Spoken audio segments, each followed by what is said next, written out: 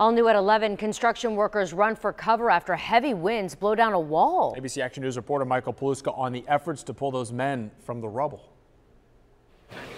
Cinder blocks litter the ground of a home getting built in Wesley Chapel. It was around 4:50 this afternoon that they all came tumbling down. They pulled two guys out, put them on the stretchers. Tammy Taylor lives across the street. She watched Pasco County firefighters pull up one by one, braving the lightning, winds, and rain to save the men. The wall fell onto them inside the building. You can see where that tarp is there. They were holding that tarp up over the people so the rescue guys could get them out.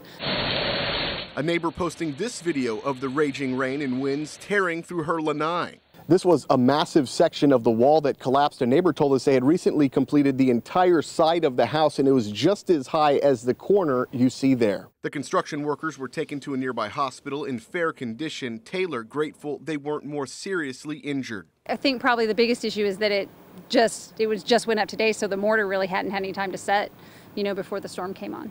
So it's crazy. In Wesley Chapel, Michael Paluska, ABC Action News.